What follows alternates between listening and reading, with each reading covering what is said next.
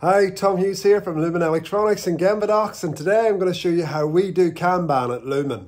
Brought to you by GembaDocs.com. So here we are in the Lumen stores. And you can see here, if we look, all our electrical tapes, you can see the Kanban cards are on everything. So we use this to manage all our consumable items. Again, here we go, electrical sprays, rolls, cleaning stuff, printer cartridges. So I'm just going to pick on this one. So this is a Kanban card that we do in our own software, GembaDocs. So you'll see on there what details are on the card. Our part number, which is actually, we use that for location. This is rack R2. So supplier part number, what we use it for, who the supplier is, when we order it, quantity, delivery time. And on the back, just done it here to show you, we've got a couple of blank fields that we don't really use here at Lumen, but I've filled them out just to show you. You can use, a lot of our customers use them for put a name and a number, and totally flexible. And then we have the ordering QR code. So that I'll show you what happens with that. But now, when that gets pulled, we all know that goes up to the shop, top of the shop. Sorry guys. Video in progress. So that goes up to our front desk, our admin guy, John McKenna, who's not here. That'll go into the Kanbans to order slot.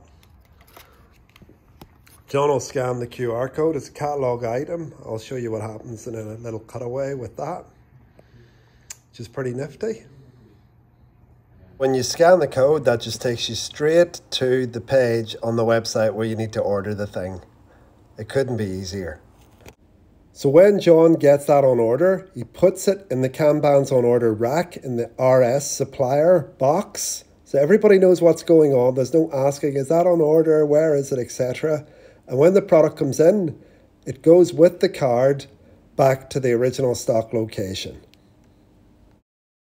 And I almost forgot to mention the Kanban pulled card, which sits at the stock location while all of that's going on. So again, there's no asking, is that on order? What's going on with that item? The answer is where the question is. So we manage the creation of the Kanban cards in our GembaDocs software, which we created here at Lumen.